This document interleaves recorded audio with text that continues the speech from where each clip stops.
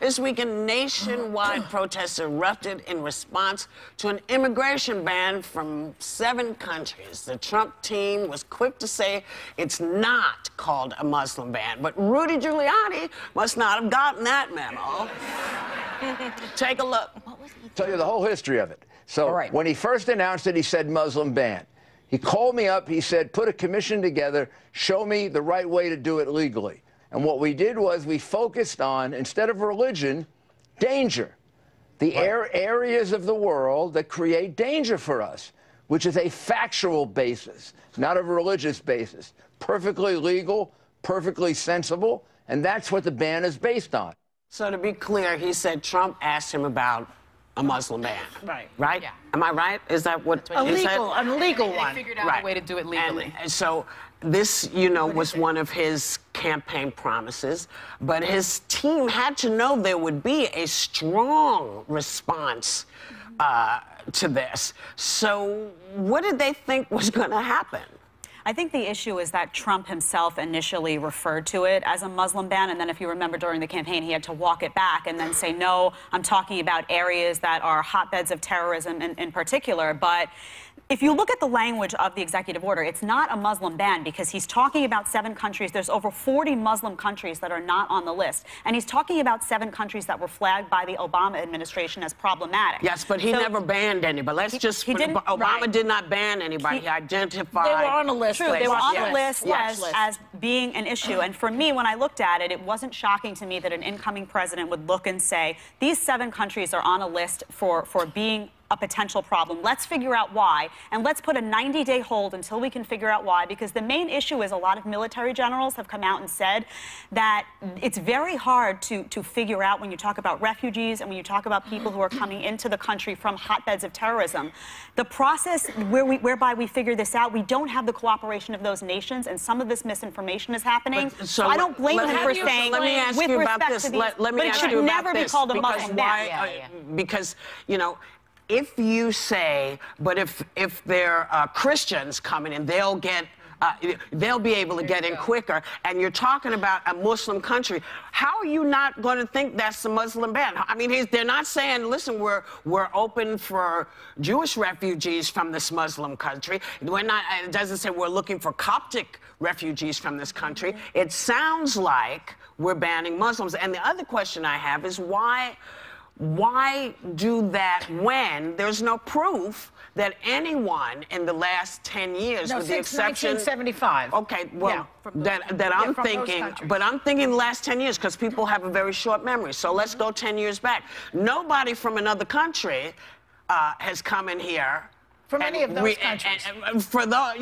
From those countries. No illegal immigrant has come in here and shot anything up. It has all been homegrown terrorism. And so why aren't we looking at that? But there are 3 countries that are not on the list. Yes. Where they have come to this country. Yes. But Saudi Arabia, they were responsible for 9/11. Yes. But they're not on the ban. They're not on this list. So how do you explain that? I can't explain it. They should. I mean, that doesn't make any logical sense. Because he has some businesses well, there, that could Trump. potentially be. We'll find out. In regards to your first thing about why they mentioned Christians, and maybe Jed can clarify this, what I read about the idea of that is they would give precedent to people that are being religiously persecuted, which would be the minority religion. But then why? But then why name it? Yes. Because this is, in my view, when I look at it, it really is a Muslim ban shrouded by this national security rationale is what he's done, and that's illegal because you can't. The First Amendment makes it very clear that you can't show preference for one religion over another. It's the very foundation of our Constitution.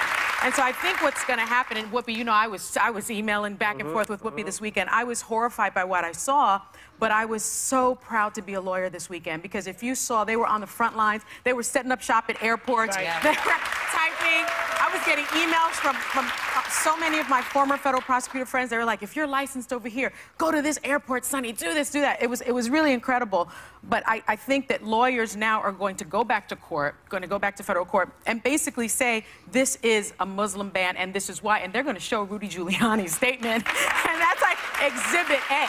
Exhibit A. The other question that I have is, we have complained, right? They have complained on the right a lot. So people sneaking into the country, so all these people who actually went the right route, green card, got all these things done. Yeah. And they can't come in either. Yeah, so that's the problem. To me, this is sloppy. And as much as they want to say, you know, we did this, you know, we knew what we were doing, it does not seem like they knew what they were doing. It's a little reckless. There are reports on that they didn't go through the proper channels of notifying people. I agree with you. When you talk about green cards, those are people who actually followed the legal mechanism. My husband has a green card. He can't leave the country? There should have been protections written in. When you put out an executive order, absolutely, they should have put protections in for people who have green cards. Those are people oftentimes that are, you know, interpreters. I mean, those are people that are very, very valuable in many ways. Because there are some interpreters and people that have pretty much, it would be a death sentence to go home because they're seen as traitors that are here. But instead of taking the time to ensure that those people were safe, those people have been, a lot of them have been sent back. Well, and sloppy execution of this, which might not have been thought through, can be the difference of life or death for some of these people that are being put All I know is everything that Donald Trump is doing is making the world a less safe place. That is the bottom line of this administration. Every single thing he's doing. And just on a personal note, I have been stress eating. I gained 2 pounds. From this annoying, whatever it is he's doing, the doomsday clock. More people in Canada now are going berserk. I mean, there's no place to go even. And there's not enough food to eat. My question was, is it not possible, if the Obama administration set these 7 countries up as targets for travel restrictions, is it not possible... That's a different thing. But they identified those countries. But here's my question. They didn't set them up for bans. If they identified it, if they identified those specific 7 countries, and you have a new administration coming in and saying, let's find out why this happened. Hold on to that thought. Okay. We'll be right back. Yeah.